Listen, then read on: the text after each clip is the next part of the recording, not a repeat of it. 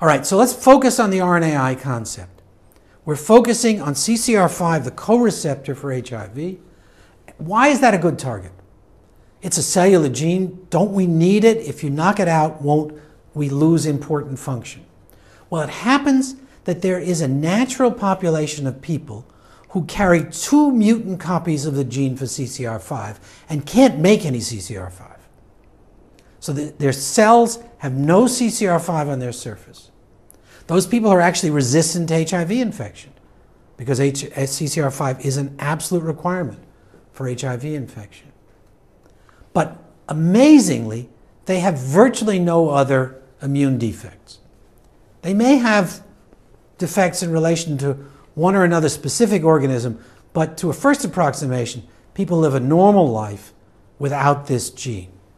So if we can knock down this gene in the cells of an HIV-infected person, those cells will now be able to grow up and replace helper T cell function. Now, some people carry 1 mutant gene and 1 normal gene.